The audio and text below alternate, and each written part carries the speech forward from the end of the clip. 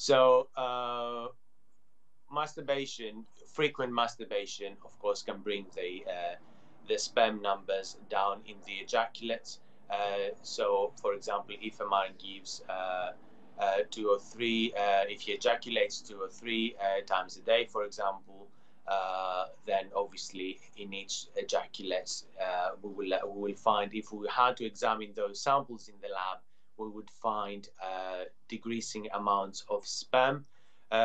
Obviously, from a clinical perspective, when we we ask patients to maintain their frequent ejaculations, because that keeps the environment, when I say environment, I mean the seminal plasma, so the chemical environment where the sperm lives in the ejaculates, healthier.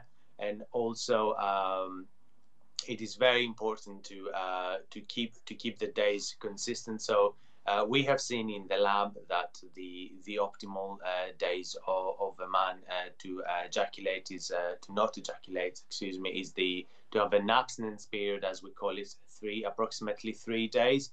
So obviously, if we're having a patient who ejaculates on every day, in that cases we would find probably a less semen volume and also lower numbers of sperm from a patient who would ejaculate every 3 days, for example. But let's not forget, though, we should also assess the data per patient as well. Like each man is different, so each organism is different. But overall,